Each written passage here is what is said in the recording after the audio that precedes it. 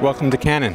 No Film School's NAB 2023 coverage is brought to you by Blackmagic Design, creating revolutionary solutions for film, post-production, and television, and Lexar, live for the memory. Everybody was wondering when Canon was going to jump into the mirrorless game. Happened a few years ago.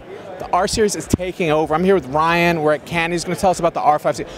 What's happening? Well, tell me what's going on with Canon these days. The R5 C is our, we refer to it as the true hybrid, but I still refer to it as literally two cameras in one, because it's you know, everything that you get on the Cinema EOS side of things, as far as recording codecs, as far as operating system, as far as menus and scopes and everything, but you switch it into photo and you're right into an R5. This menu changes, the operating system changes, so you really have the best of both worlds in a very, very small compact package. And we've just come out with some firmware updates and things. It's been out for about a year, so some updates are coming now to make it even better.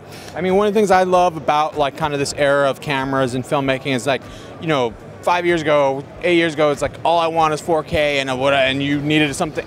Look at the size of this thing. Yeah, I mean, this is our only 8K camera, and it's the smallest camera that we make in the lineup. So it's really exciting to have that full frame 8K raw 60p capability in such a tiny little body. It's amazing.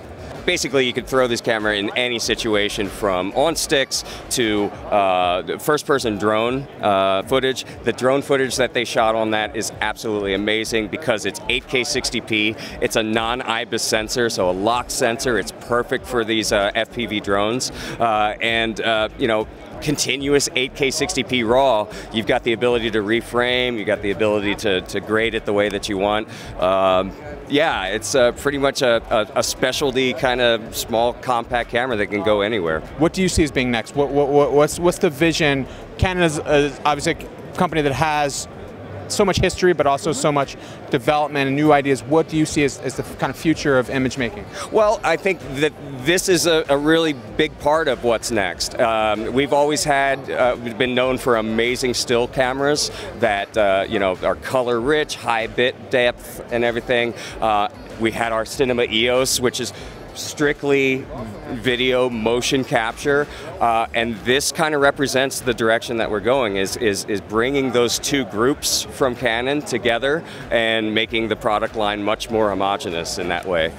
So I really think that this is a glimpse of what's to come in the future.